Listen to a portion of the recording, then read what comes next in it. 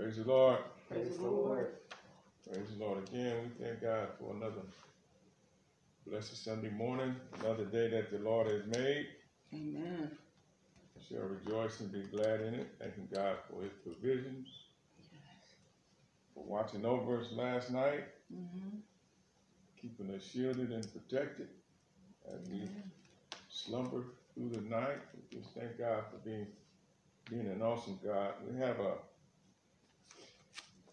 another lesson this morning by the help of the Lord and the power of the Holy Ghost. Thank God for you on YouTube logging on. The subscribe button. Click the thumbs up. Send us an email, NBC for Church at gmail.com. Thank God for new beginnings. Amen. Present in this place this morning. For we have another lesson by the help of the Lord and the power of the Holy Ghost. A lesson this morning entitled Perfect Knowledge. Perfect knowledge. All right. Or better yet, mature understanding. Perfect knowledge, mature understanding. So before we get into it, let us have a word of prayer. The gracious and heavenly Father, in the precious name of Jesus, Lord, we come this morning thanking you once again for your tender mercy and your kindness. Lord, we thank you for a mind to be assembled together in your name. You said where two or three were gathered in your name, that you would be in the midst. Lord, we pray that you would move in this place according to thine will. Open up our hearts and mind and understanding. Give us direction. Continue to be the Lord of our life. And we'll praise and glorify you in Jesus' name. In Jesus' name. Amen. Amen. Perfect knowledge. Perfect knowledge. Our focus verse comes from the book of Ephesians. Paul to the Ephesian church. The fourth chapter, verses 12 through 15. And so let us read that. I'll be reading from the King James like it is. You can follow along from your version. Verse 12. For the perfecting of the saints, for the work of the ministry, for the edifying of the body of Christ. 13.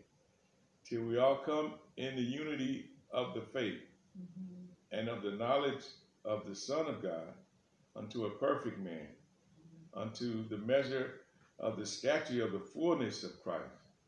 14.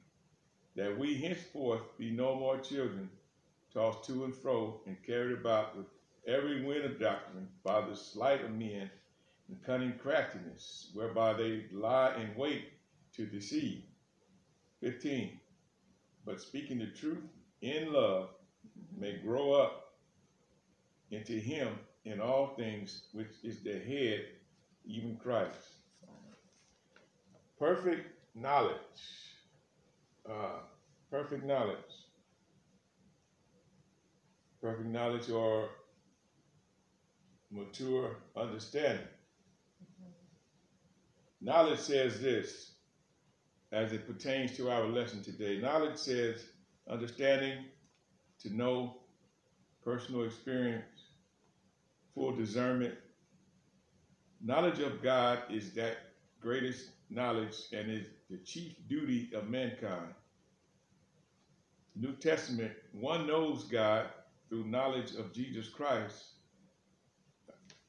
also described as acquaintance with facts, truths, or principles, as from study or investigation, the fact or state of knowing, the perception of fact or truth, clear and certain mental apprehension. And that word perfect, mature, equipping, having all the required or desirable elements, qualities, or characteristics as good as it is possible to be. So this is what we're dealing with this morning. And we're going to try to give some light. We're going to try to shed some light because in the body of Christ, we understand that when we see that word perfect in the scriptures, automatically our mind, our thought run to maturity. And so that's good and that's true. But here, the Holy Ghost shed some light on us this morning. And so we're going to try to convey that over. We understand that it is our charge as the body of Christ to come to maturity, come to perfection. And so most of the time we think of the carnal aspect, and we kind of wrestle with that because we know that nobody is perfect or without flaw. And so you understand that the Lord is not meaning perfection in that aspect. So the Holy Ghost will share with us this morning an aspect of perfection that the body of Christ must come to. We must come to this aspect of perfection. And we also must come to the other aspect of perfection also, which is the overcoming. You know, we have to overcome this world. We have to overcome evil with good.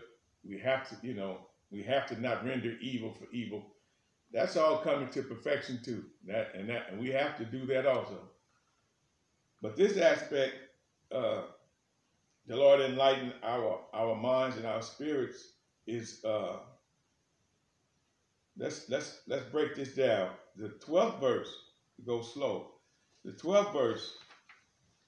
First of all, we have to understand. Let's go back. Let's go back to the 11th verse. The 4th chapter of Ephesians, the 11th verse says, "And he gave some apostles, and some prophets, and some evangelists, and some pastors and teachers." He's talking about the gifts that he has left in the church. 12th verse says, "For the perfecting of the saints." Now that perfecting there is for the equipping of the saints. Why? For keep on reading the 12th verse, it says, "For the work of the ministry." Understanding he gave these gifts to the church for the equipping and the working of the ministry. Keep on going. For the edifying of the body of Christ. For the edifying of the body of Christ. Verse 13.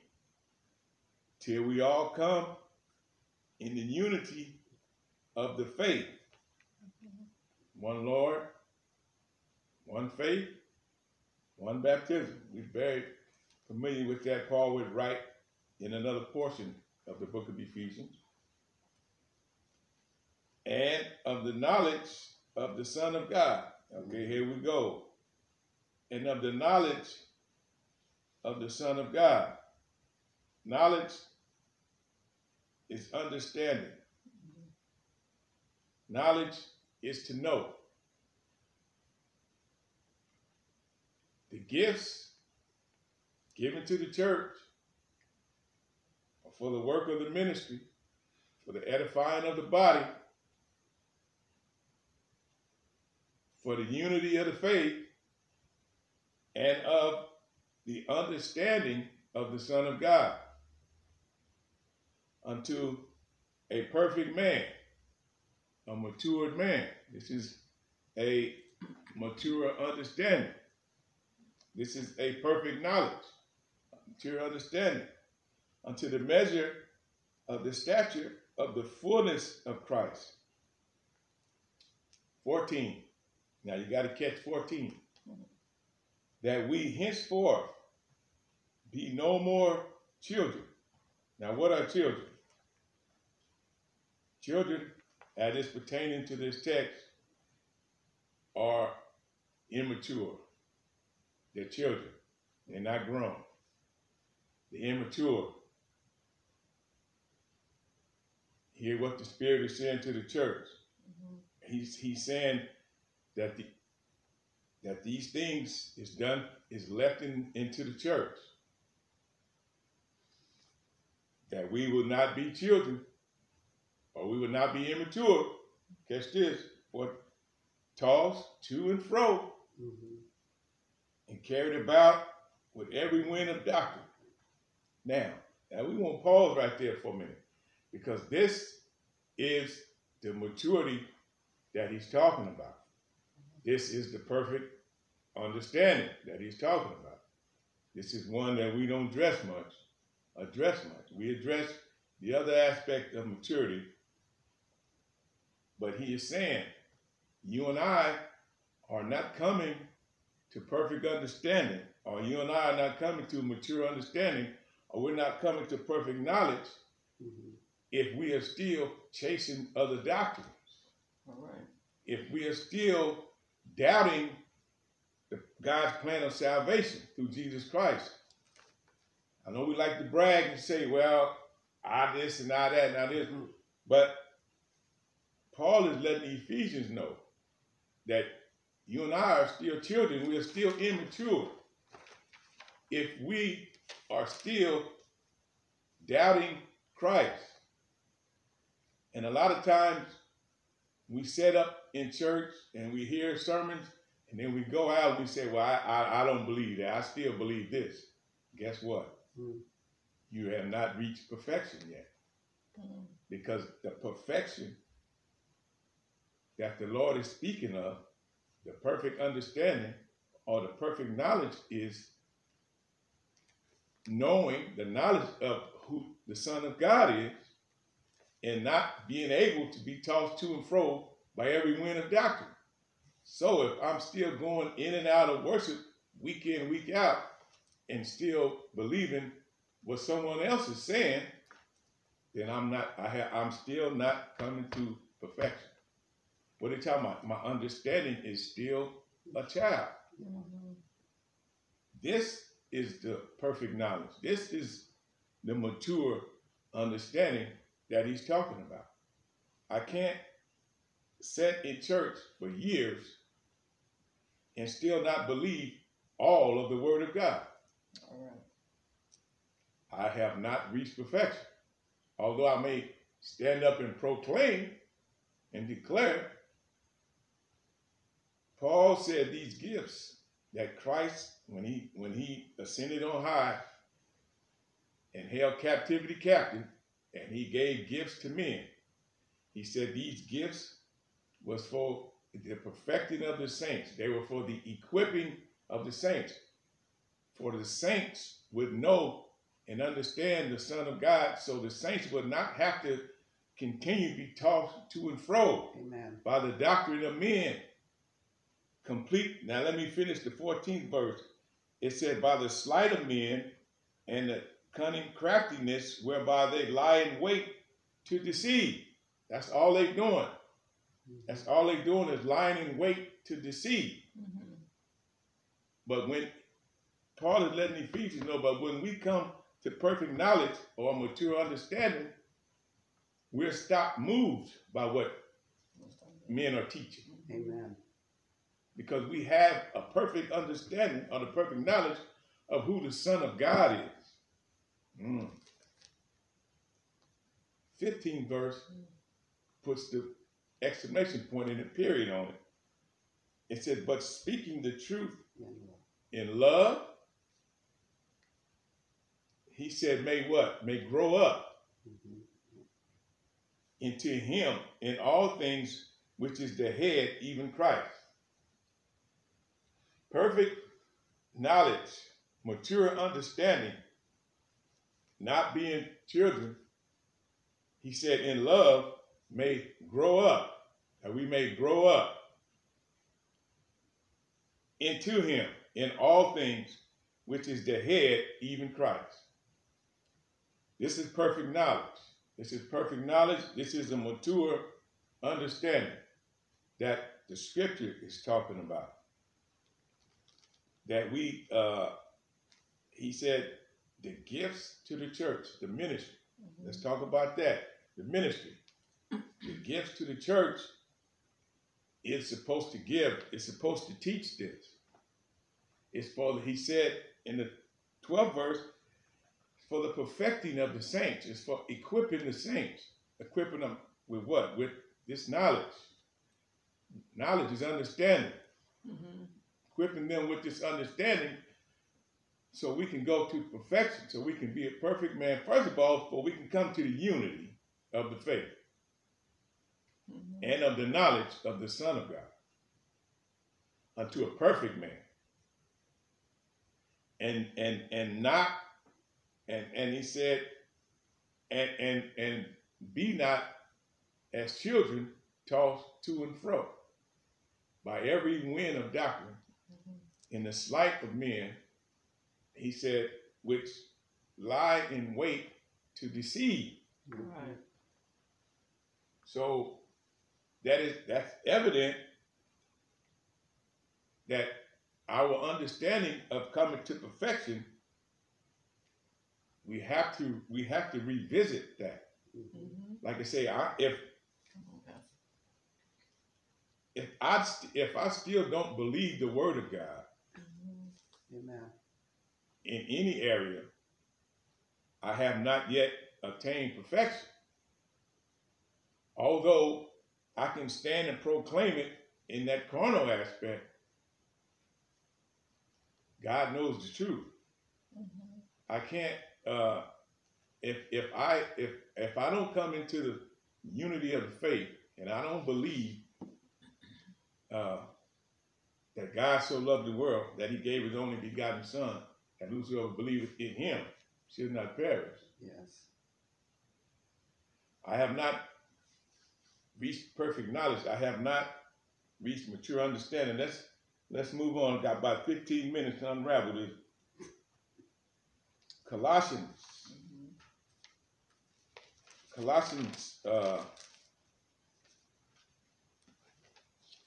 1 and 9.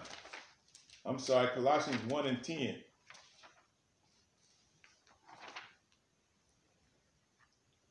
Colossians 1 and 10 says that ye might walk worthy of the Lord unto all pleasing, being fruitful in every good work and increasing in the knowledge of God. Increasing in the understanding of God, increasing in knowing God, that ye might walk worthy of the Lord unto all pleasing, being fruitful in every good work and increasing in the understanding of God. Coming to the place where we believe God, that we believe every word that proceeded out of the mouth of God. Amen. When we're still not believing every word that proceeded out of the mouth of God, then we have to be reminded that we don't live on bread alone. We live by every word that proceeded out of the mouth of God. And if we haven't accepted that, then we haven't the perfect knowledge. We haven't mature understanding yet. Now let's go back up to verse 9 and read down to 14 real fast. Verse 9 says, for this cause we also, since the day we heard it, do not cease to pray for you and to desire that ye might be filled with the knowledge of his will and all wisdom and spiritual understanding. Verse 10, that ye might walk worthy of the Lord unto all pleasing, being fruitful in every good work and increasing in the knowledge of God. Verse 11, strengthened with all might according to his glorious power unto all patience and long suffering with joyfulness.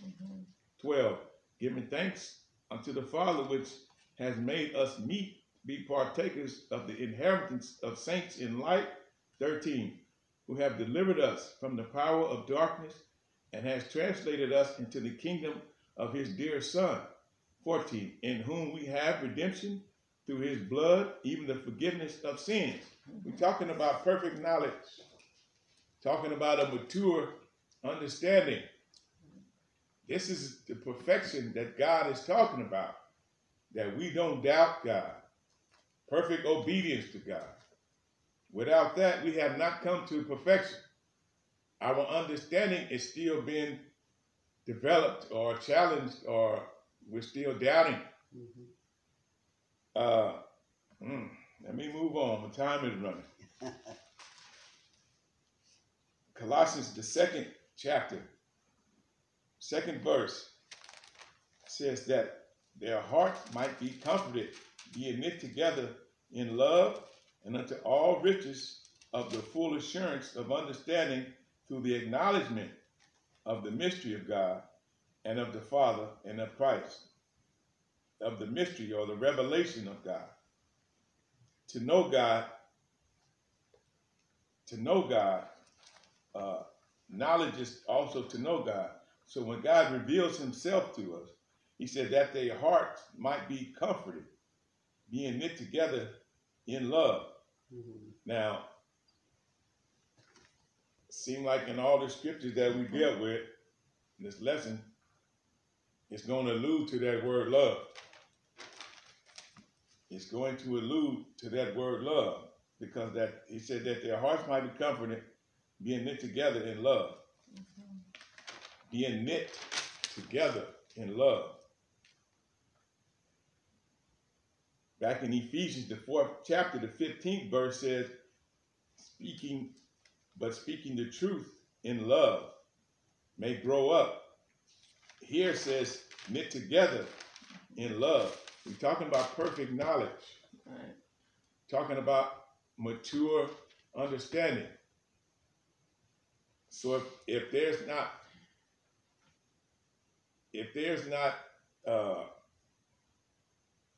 if the congregation, if the body of Christ is not knit together, then love is lacking. And if love is lacking, then immaturity is present. Immaturity is present. The perfect knowledge is not there. The mature understanding is not there. Because the gifts were given to the body of Christ for the equipping of the saints, for the working of the ministry. Not the members versus the preacher. One body. The end of verse 15 says, into him in all things, which is the head, even Christ. Christ is the head of the church. Yes. Not me. The body is to come into unity. In love, we grow up together into Christ. Right. But when he said we're children or immature, when we scattered in the church, still not accepting or acknowledging the word of God, all the word of God, because we don't live by bread alone. Amen. And some of us do not believe. And some of us will boldly say, well, I don't believe that.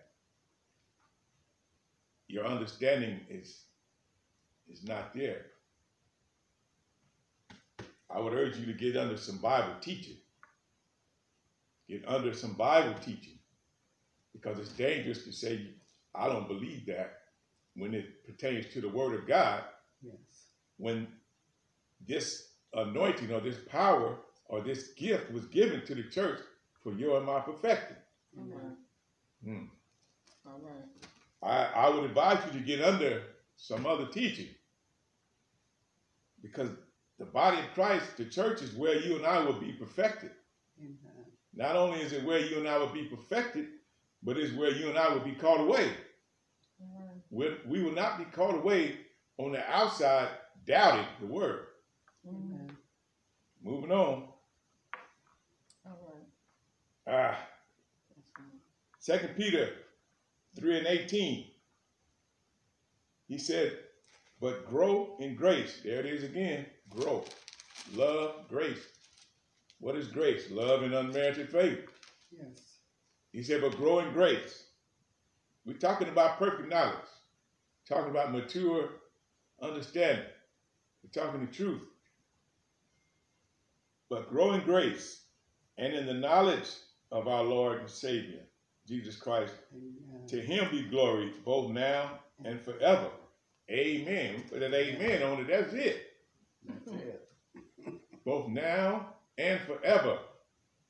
Grow in the grace, grow in love, and in the knowledge or in the understanding of our Lord and Savior, Jesus Christ. Understand our Lord and Savior, Jesus Christ. To him be glory both now and forever. Why? Because he redeemed us. Yes. He reconciled us back to God. He atoned for your sin and my sin. Right. Jesus Christ is the Savior of the world. Right. There is no ifs, ands, or doubts about it. And he said, no man cometh to the Father, he said, but by me. Mm-hmm. He said, I am the door, and by me if any man enter in, he shall be saved. Amen. Perfect knowledge, Mm-hmm. mature understanding is understanding that God has glorified Jesus Christ. Mm-hmm. Yes. He has appointed Jesus Christ. He has sent. The Bible says God sent not his son into the world to condemn the world, but that the world through him might be saved. Mm-hmm. We're talking perfect knowledge. We're talking the understanding of Jesus Christ. We're talking about the body of Christ being anointed, being gifted for the ministry to evangelize the world. First of all, we have to believe it ourselves. Yes. Right. In order to speak the truth, we have to understand who Jesus is ourselves. Moving on. I got about 5 minutes to unravel this. Philippians 3:10. That I may know him, talking about knowledge or understanding, that I may understand him or know him and the power of his resurrection and the fellowship of his suffering, being made conformable unto his death. That I may know him, talking about understanding, talking about knowledge, that I may know him and the power of his resurrection. What is resurrection? Resurrection is a quickening. It's being made alive. Oh, yeah. The writer, Paul, has said that I may know him. In other words, I may understand or be like him, Mm-hmm. and the power of his resurrection. The power of his resurrection or his quickening or his being made alive for you and I is the receiving of the infilling of the Holy Ghost. Yes. And with the receiving and the infilling of the Holy Ghost, we have that power, because the same Spirit that raised Christ from the dead is going to be the same Spirit that resurrects our body. Right. Yes. Talking perfect knowledge, talking mature understanding. You have to know this. We can no longer be children tossed to and fro with every wind of doctrine. It said, by the sleight of men, they lie in wait to deceive. A lot of us are being deceived because of our doubt and the fact that we don't believe. One of the disciples said, oh, Lord, help my unbelief. That should be our prayer. Help my unbelief. Because if we don't believe all of the word, then we have not yet come to perfect knowledge. We have not yet come to mature understanding. Because the Bible said the just shall live by faith. Amen. And you and I cannot have selective faith. It's not funny, but we cannot have selected faith. Right. Amen. The first and greatest commandment is love the Lord thy God with all thy heart, cannot have selective faith. Moving on. 1 Corinthians 2:11 says, for what man knoweth the things of a man, save the spirit of man which is in him? Even so, the things of God knoweth no man, but the Spirit of God. Woo! A lot of us think that we're justified with our excuses and so forth and on. Mm-hmm. But God is no respecter of person. And God does not honor the person of man. Understand, in Adam, man, we failed. We took on a fallen nature. Amen. Mm-hmm. So now you think a holy God is going to accept the nature of a fallen man. But the fallen man will stand and convince the believer based upon what he thinks in the conversation. That's why Eve and the serpent, she shouldn't have been over there talking, because we'll be deceived the same manner. But we're not understanding. It's the spiritual. You'll be deceived in the same manner. Amen. Stand there talking to somebody that don't believe. The Bible lets you know that the Spirit of God don't recognize the spirit of man. Don't recognize it. It does not recognize it. This is why you have to be born again.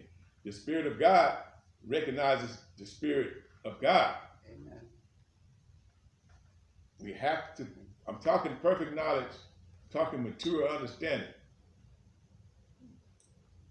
Proverbs 8:10 says, receive my instruction and not silver, and knowledge rather than choice gold. The knowledge, perfect knowledge, mature understanding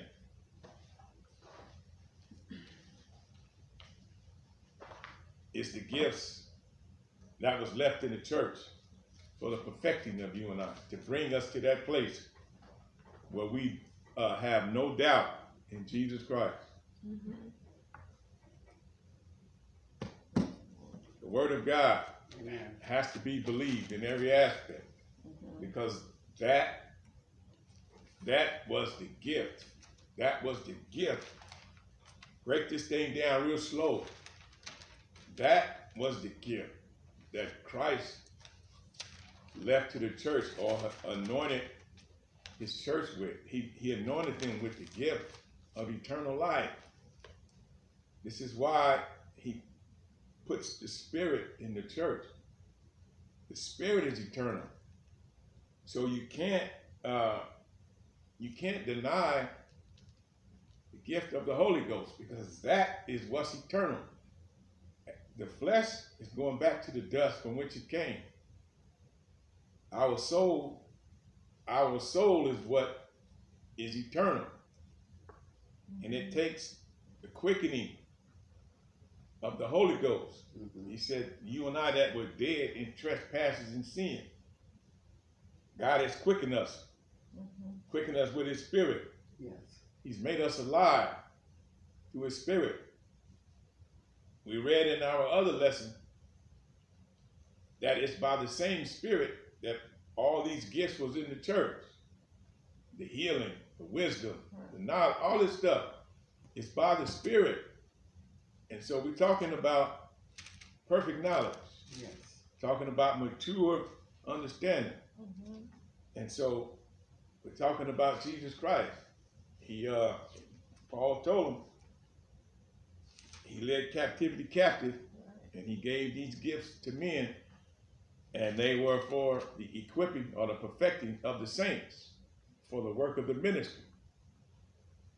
When we come to this knowledge and this understanding, then we are mature. Yes. We no longer entertain the doubters, and we no longer doubt ourselves, basically what it's talking about. Mm-hmm. We don't doubt ourselves. We believe the word of God. Amen. That's the only way to come to perfect knowledge, is to have faith in God. So as it always is, we encourage you to repent, be baptized in Jesus' name for the remission of your sins. Allow the Lord to fill you with the Holy Ghost as he did on the day of Pentecost. Mm-hmm. And so, before we let you go, let us pray. We bow heads. Your gracious and heavenly Father, in the precious name of Jesus. Lord, we come before you once again to thank you for the fellowship, the communion of your spirit this morning. Lord, you said where 2 or 3 were gathered in your name, that you would be in the midst. Lord, we pray that you would move on each and every one of us according to thine will, Lord. You know our needs and our desires, Lord. We just ask that you would continue to lead us and guide us by thy word. And we praise you and glorify you. In Jesus' name. In Jesus' name. Amen. Amen. Amen.